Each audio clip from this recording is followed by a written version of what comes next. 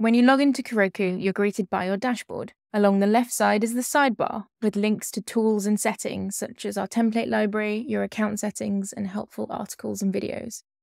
Let's explore the dashboard. Hover over a template and you'll see menus appear. Click on the 6 dots to drag and rearrange your templates. Click on the 3 dots in a circle to open up other options such as editing or sharing your template. To add templates to your dashboard, you can visit our template library. Here you can search for and download templates. If you already have templates that you're happy with, you can also upload them into Kiroku using the Import Template page. Simply upload the Word document file for your template and our team will create the template for you. We'll be in touch with you during the process. When you're ready to use a template, just click on it from the dashboard. This is how you start an appointment with a patient.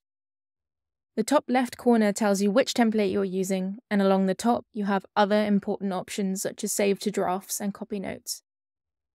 Your note template is divided into white sections. Each has a title and contains lines of notes. Along the bottom, you can quickly see and navigate between the sections in your template. Kiroku speeds up note-taking by reducing the amount you need to type. Instead, you primarily use buttons to populate your notes. Some buttons let you pick only one option at a time, others allow you to pick multiple options. When clicking buttons, you'll notice new lines are added to your notes. These linked lines prompt you to add more detail to your notes, but can also be used to populate other areas of your notes. If you make any mistakes, you can always click undo to reset a line. You can also drag and rearrange lines.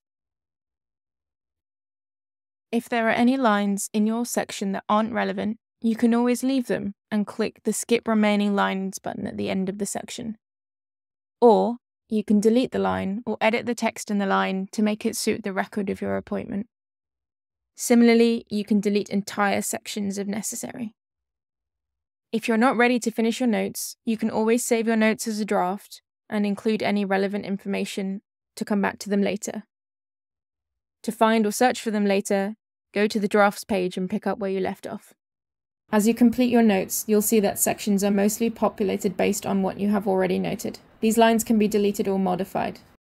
If you have completed your notes, simply click Copy Notes to complete your appointment. This will save the notes to your clipboard, ready to be pasted into your record system.